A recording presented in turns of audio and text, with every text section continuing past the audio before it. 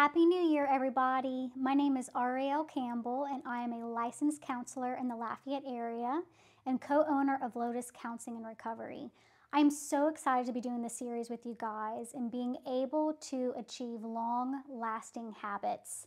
So stay tuned. Each video is going to have a little snippet in what you need to practically move forward in creating a new you in this new year.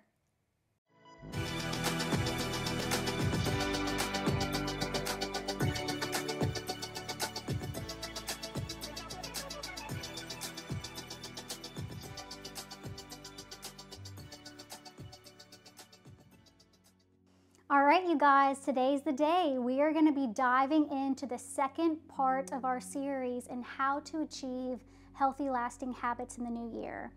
If you remember in our previous video, we talked about the three aspects being able to set a goal, being able to create a system, which is the habits, as well as the identity in the internal narrative going on and why we are creating this goal. So today we're going to be completely just talking about the narrative and identity.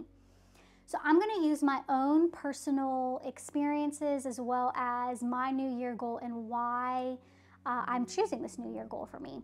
So if you remember, I talked about a big goal for mine in the new year is being able to decrease my autoimmune flares, and my systems is changing my diet. So a big thing that we often forget about is there's usually a bad habit tied to why we're not succeeding at a good habit. So for example, my goal in the good habit is to be having a healthy diet. A bad habit of mine is emotional eating. So I encourage you, get out a pen and paper because this is going to be important.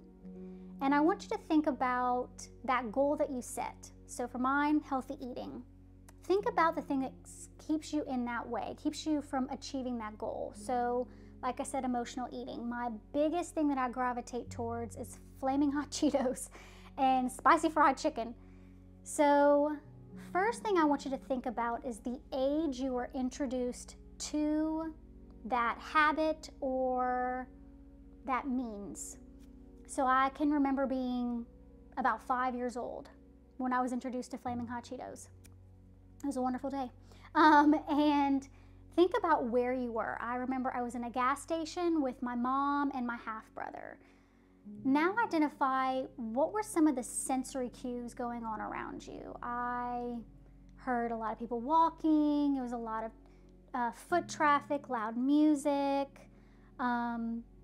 I could smell the coffee in the background. What were the emotions you were feeling? I remember feeling a lot of anxiety. It made sense with the season of life that I was in at that time. There's a lot of trauma going on. So anxiety, fear, nausea, that was a sensation I was experiencing because I was developing a rare disease at that time. So sensations were nausea, tightness in my chest. And and also identify what was the longing. What was the need at that point? And I'd say for me at that point, it was comfort, it was stability, it was connection. So sometimes when you're introduced to a bad habit that keeps you in the way of a good habit, it's not always introduced at a stressful time. So it's important to think about what was going on prior to getting that new habit, but also what were the feelings, the sensations, the beliefs, the needs that it met after getting that new habit. So the first time you looked at porn, the first time you had your first glass of alcohol, the first time you smoked a cigarette. What was all the emotions, sensations, core needs, and beliefs that got encoded after that first time using? So that's step one, which can be difficult to kind of dive into. Step two is I want you to think about what does your current self look like whenever you are gravitating towards that habit. So for me, I know I'm usually gravitating towards junk food when I haven't gotten enough sleep. I'm feeling stressed at work. I've overloaded my plate and have not set good boundaries with myself.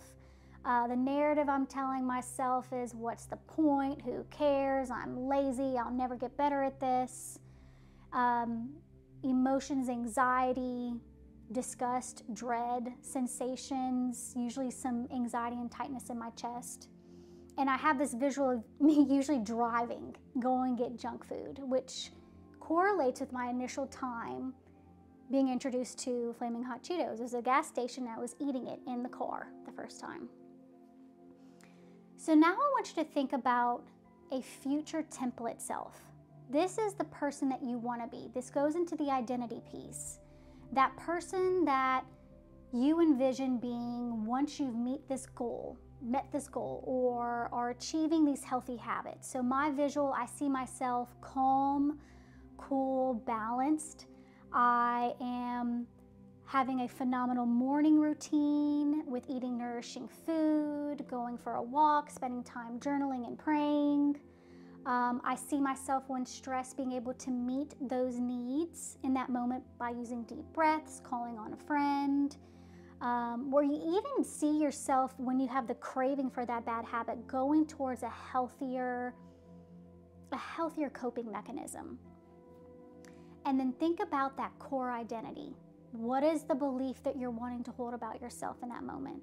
So for me, it would be, I'm safe and I can meet my own needs, because that was a core fear growing up. My needs will not be met. I can comfort myself. I have everything I need to comfort myself. And then finally, think about that younger age that experienced that trauma, whether it was the time I was not doing well at 5 years old, gravitating towards the Flaming Hot Cheetos. And I want you to envision being your own parent to that younger self, that inner child. So what did my little self need in that moment? In that moment, did I really need Flaming Hot Cheetos? No. Did it actually give me long-lasting, satisfying meetings of my needs? No, right? It was temporary. In that moment, I needed my mom to just hold me and to say it's gonna be okay. Rub my back, listen to me. So think about and identify the core need that you are wanting these habits to achieve. Because ironically, you aren't actually craving the bad habit now. You're craving what that habit gave you. You don't crave cigarettes. You crave that comfort, that peace, that I feel relief after smoking the cigarette. So think about what the core needs you're needing. Identify that core narrative and identity that you want to have. And that, I tell y'all, is probably the biggest piece in being able to achieve goals. So stay tuned, y'all. We got a couple more things coming our way. It's going to be a little less heavy, but this is a big important one. And naturally, y'all are talking to a counselor. So what were you going to expect? Y'all have a good one.